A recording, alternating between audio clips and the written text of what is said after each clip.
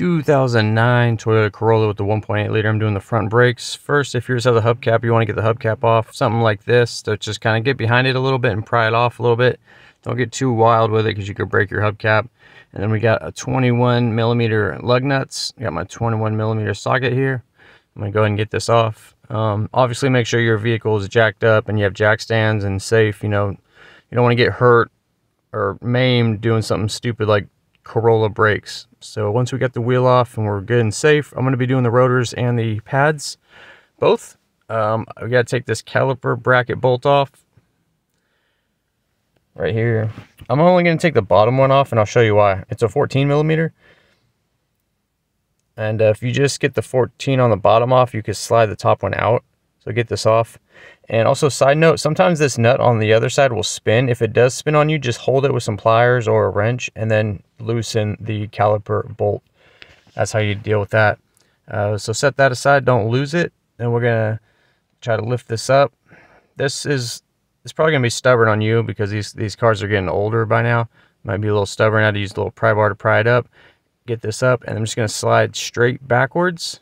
And then sometimes this boot wants to stick on here. Just take your fingers and pull it down like this. No problem. Yeah, it's got some buildup of corrosion and whatnot. Once we slide this out, I'm going to gently set it over the steering knuckle like that to support the brake line and to keep the caliper out the way so it's not swinging down and hitting us or doing nothing like that. Okay, so here's my brake pads. These are aftermarket brake pads that are on here. I'm going to be putting Toyota OEM ones on. Notice there has a little sensor spring on top, and then it has shims on it. If you get aftermarket pads, they'll have shims on them. I have Toyota pads, so I had to buy Toyota shims. I'll show you what I mean in a sec. But yeah, notice these springs are on top, and the reason why that is because it's for going in reverse. I'll show you in a little bit. Let's get our rotor bracket bolts off. These are a 17 millimeter. These are going to be a little harder to get off than the caliper bolt. They're going to be tight, but they're tight for a reason. It's a very important bolt. So we'll get these loose. And these are longer as well, so it'll take a little longer. If you have like electrical or air tools, this is where those come in handy. But I'm just using a ratchet for now. I got a ratcheting ratchet. I'll throw links in the description for all these parts and maybe some tools too, so check that out. Okay, I got that out. Now we're going to slide the rotor bracket off. Set this to the side for now. Okay, that's chilling over there. I'm going to put my bolts over here. Don't lose any of your bolts. Keep them together. And then I'm going to take this rotor off. This rotor has served an honorable life, but we're going to get a new one. All right. So I got my new one here. This is from O'Reilly's. Here's the part number for Brake Select. They're okay rotors. You know, especially for a car like this, you don't need to go all luxury out on rotors. But sometimes these come with packaging grease on them. I don't know what it is. I don't know if it protects it from rust or something, but I always clean it off with brake cleaner. Excuse me. So I always spray these down if they have any kind of grease or packaging, whatever on it.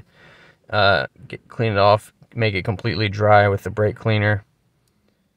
And then I'll put it on the car. Again, links in the description for parts and tools, so check that out. All right, let's put this on. It just slides right on there. And okay, so let's prep the bracket. So what I do is I get a wire brush and I'll just clean all the gunk out of this hardware. Your new pads may come with hardware, especially if you get the aftermarket ones that I'm going to link. They come with hardware, but if you don't have to put it in. What is important though is to take the slide pin out, wipe it off, maybe clean it a little bit, and then put lube on this and stick it back in the hole there. I use Seal Glide. I've been using this for like 10 years. I've never had an issue with it. It's good stuff. What I'll do is maybe I'll put some in here, just a little tad bit. If you do a lot, you're gonna cause yourself issues, because if you put too much, then air is gonna get stuck in there and then your caliper pin won't slide down.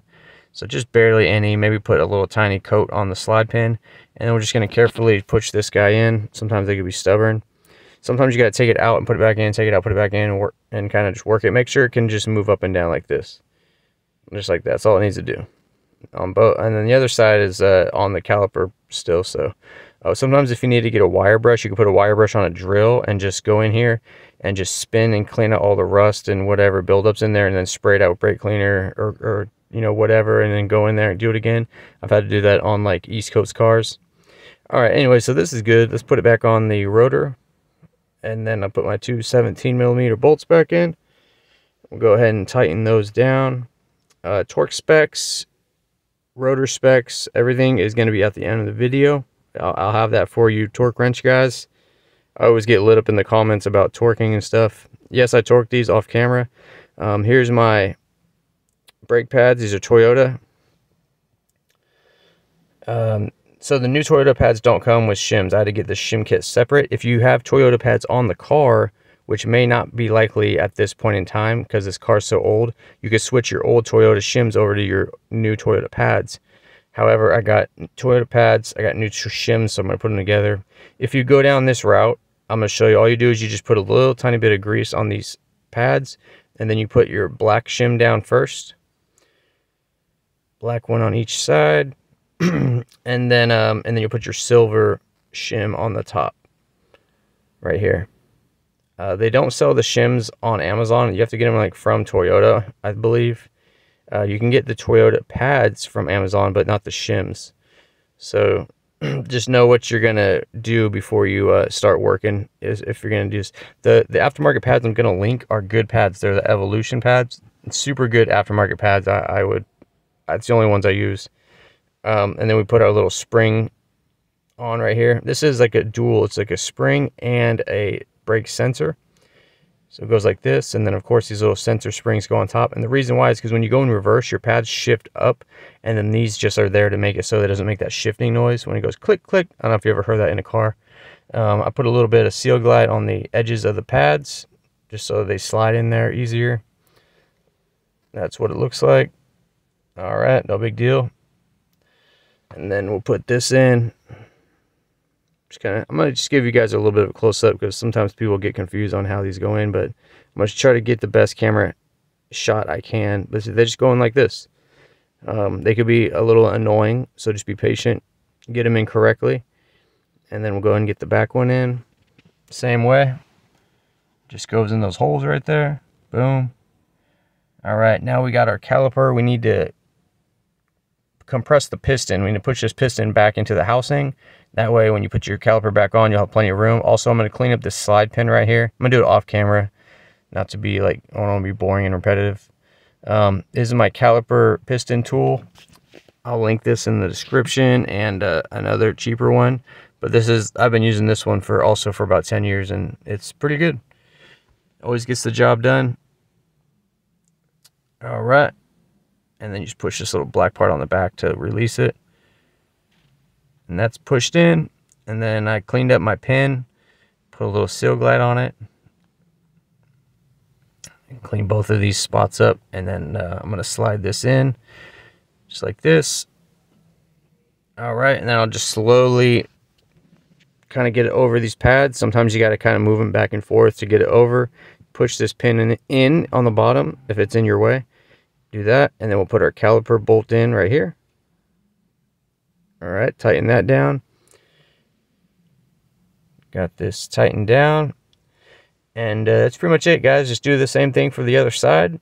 You could hold this if it's spinning on you to tighten the nut down or the bolt down. Make sure all these bolts on this brake job are tight. You don't want to kill yourself. Make sure your brake line isn't twisted. It's easy to twist these and have brake issues. And that's it, guys. So hope this video helped you out. Thanks for watching, and I'll see you next video. Hey, what's up, guys? I want to tell you about this new soap I've been using by a new company called Quantum Soap. It's a men's soap company. They make multiple different bars of soap with their own ingredients and fragrance. They even have a dark matter bar, which is more grittier. If you're a mechanic, you have a lot of dirt and oil in your skin a lot, you can reach them at quantumsoapco.com. Free shipping on orders over $50. These soaps are made in the US with all natural ingredients by hand. No synthetic this, synthetic that. They've been great. They've hooked us up with a GearmoAuto promo code. So if you head over to the website, type in GearmoAuto in the checkout, you'll get 10% off. Again, these guys are on Facebook, Instagram. Check them out. Check the links below. Thanks for watching. You're pretty good.